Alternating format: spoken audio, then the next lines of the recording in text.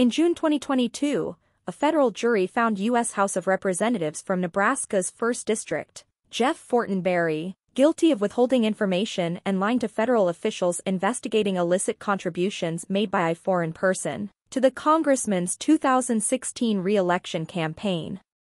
He was sentenced to 2 years probation instead of the prosecutor's request that Fortenberry spend 6 months in federal prison, and to perform 320 hours of community service and pay a $25,000 fine, in addition to a $300 obligatory special assessment charge.